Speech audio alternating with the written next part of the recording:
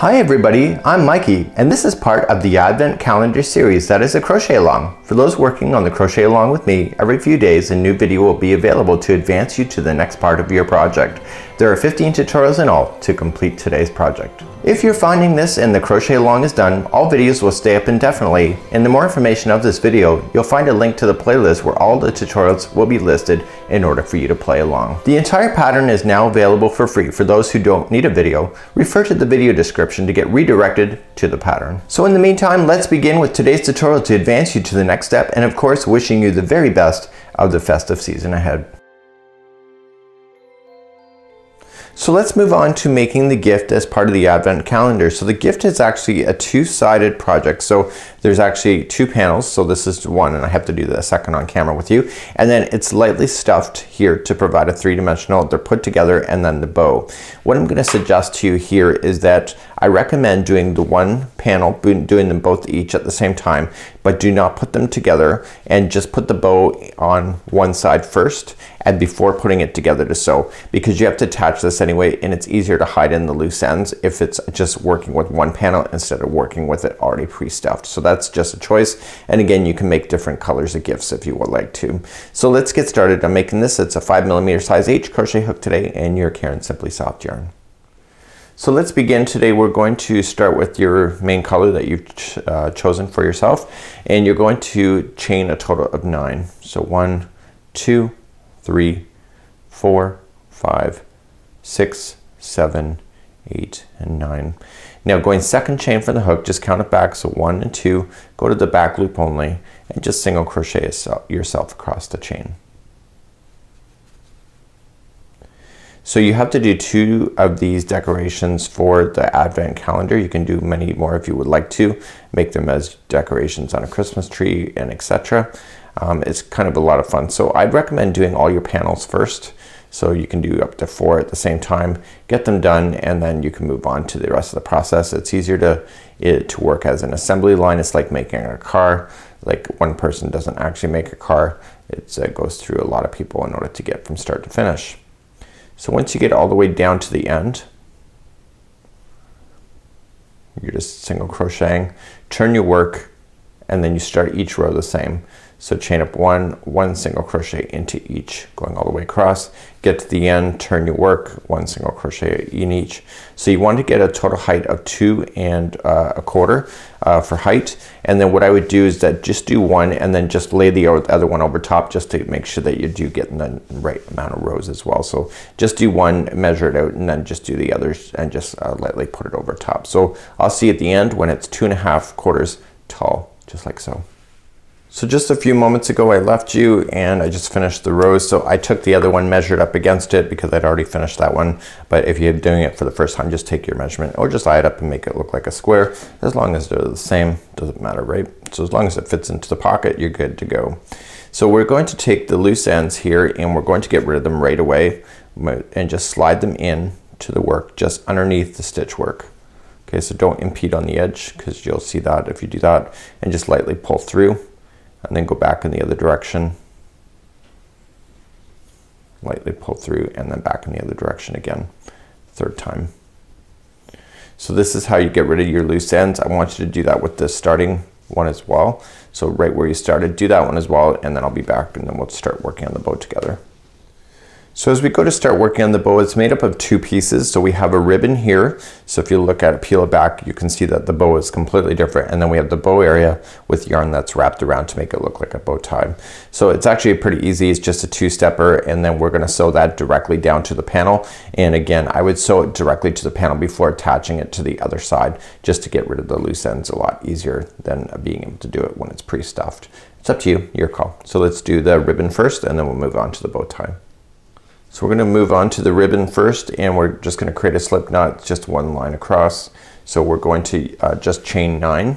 So 1, 2, 3, 4, 5, 6, 7, 8, 9. Second chain from the hook, just single crochet yourself all the way back, and then you're done.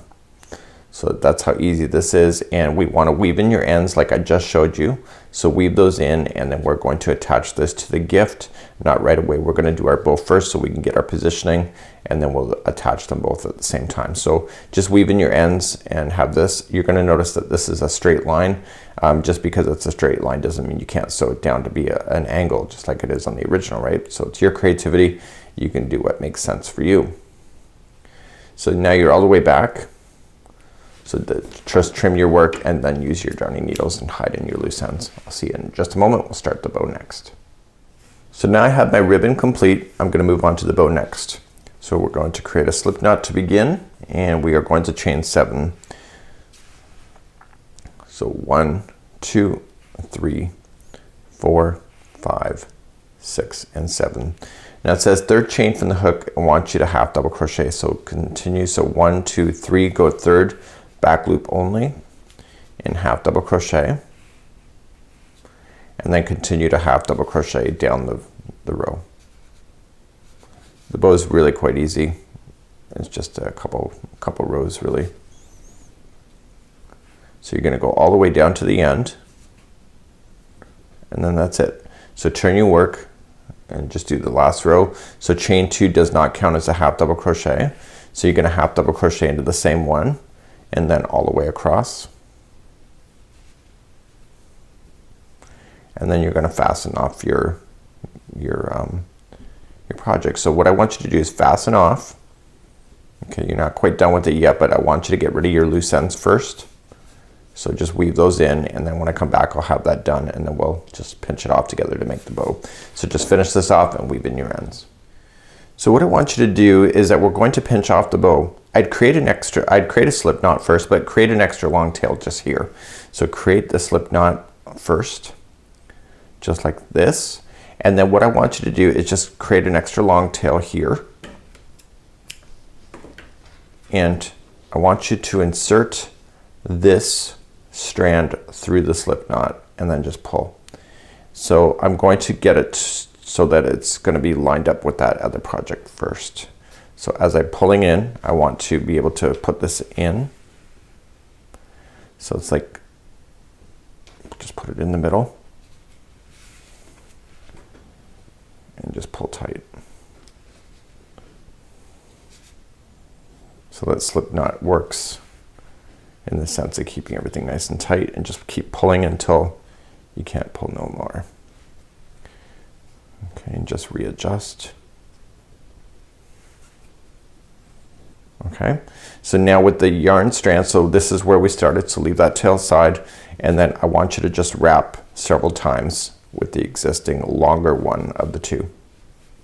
And this is creating the bow tie in the center. And then when you think it's enough, I want you just to stop and put this into a darning needle.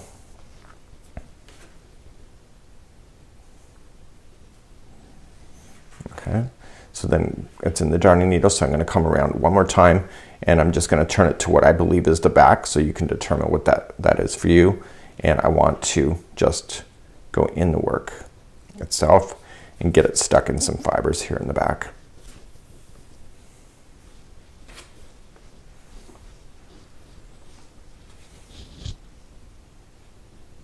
There you go. So then I'm just going to come around in the back section here just a couple times just to keep it there. Okay, so that's what it looks like for now. So now I want to take both strands here, because the one is attached to a slip knot, and just cut it so that both the strands are now the same length. So you'll notice that both strands are coming out on the back side of the bow, and then here's your ribbon. So what I want you to do is, using both strands here, I want you to grab one of the panels. Just put this in the darning needle first, and grab one of the panels and position it in, so what you believe is the right place to be. So, and then just go through the work. Just make sure you go actually through some fibers. It's just easier than a gap. And then you can position it and turn it down on its side. And so come back out of the project and through the bow onto the other side. So it keeps it on an angle looking like that. So now what about the ribbon? So this time when you come back through, so come back through the front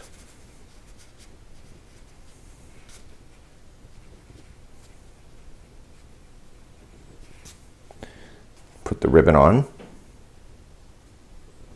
Okay, and then just make sure it stays underneath the bow. And then back down through the ribbon.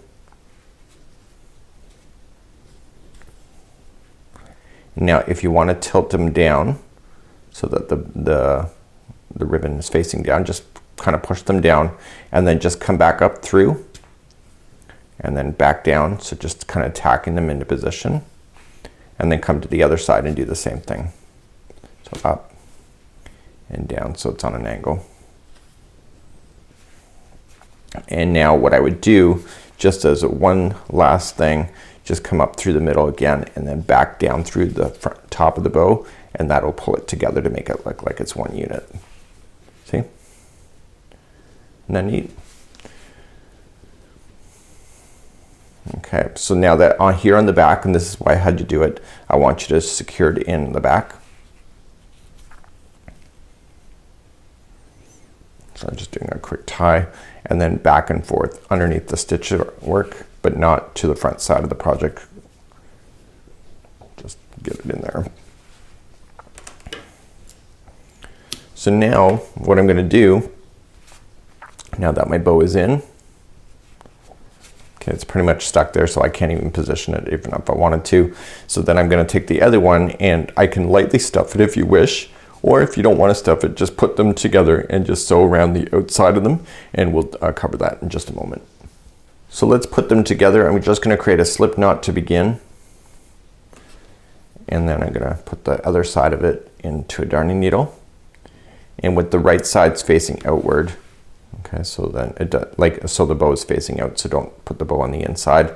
Just start down on the one side of a corner, going right through both panels, and then when you get closer, just pull the slip knot up and put it through the slip knot, and it locks it, and then tuck the tail underneath the project in behind, so it gets stuck inside the project. So now all I'm just going to do is whip stitch, so you just go along the edge and just put things together.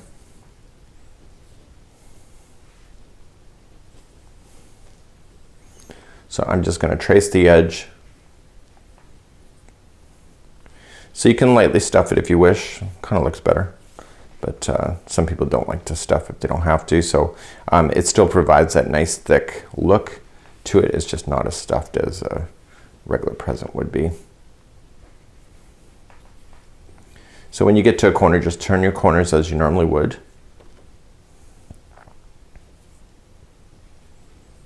And just go all the way around. So when I come back, I'll have this around, and then I'll just show you how to fasten that off, and then we'll cover the loop to being able to finish this so you can hang it from your tree. So as I'm coming all the way around, I've just got the final side, and all I'm gonna do if you want to stuff it is now you just put a little bit of stuffing. Don't go crazy with it because you don't want to make it bleed any stuffing. And then once you have that done, then you can just simply just go across the final edge and put it into place. So once you have this all the way back to where you started, just go in and out of the work a total of 3 times. So I turned it over to the back of the present. So just go in the work once, go back in the work twice, go back in the work 3 times. Just like that. So now all I want you to do is just trim your work, and now we have to create the handle that goes and hangs this from the actual tree itself. So you just got to reshape a little bit and just get that stuffing down, and now we're going to create the handle to create it up. So let's begin to do that next. So let's do the handle. Let's create an extra long tail here, and this is the loop that we're going to hang from, and then we want to chain 9. So we've been doing this all along. So 1, 2, 3, 4, 5, 6, 7, 8, and 9. Once you have 9, leave an extra long tail, and then just pull through the loop, and then just pull on it snug on both sides, and then fold it in half, and just follow the strings until they get to both of the same distance, and if not, just make them the same distance. So make sure it's folded in half directly on this side. So now we're going to put this into a darning needle, both of the strands. And now we're gonna hang the present. So I'm gonna hang it from this edge. So I'm gonna go through the corner and I'm gonna pull it to the loop comes through, and then I'm gonna pop it through the loop and pull snug, and then go back down into the project and then pull through the loop one more time. So coming from the back to the forward and then coming through again. So go through total twice, and there is your loop. And now just turn it over to the back and go through your project 3 times in order to secure in the loose ends. So 1, 2, and 3. So this is how you create the gift. Pretty easy. You have your hanging loop so you can hang it from a tree. You got your bow, and it's pretty awesome. So until next time, I'm Mikey on behalf of the Yarn Inspirations. Stay tuned. We have more Advent calendar coming ahead.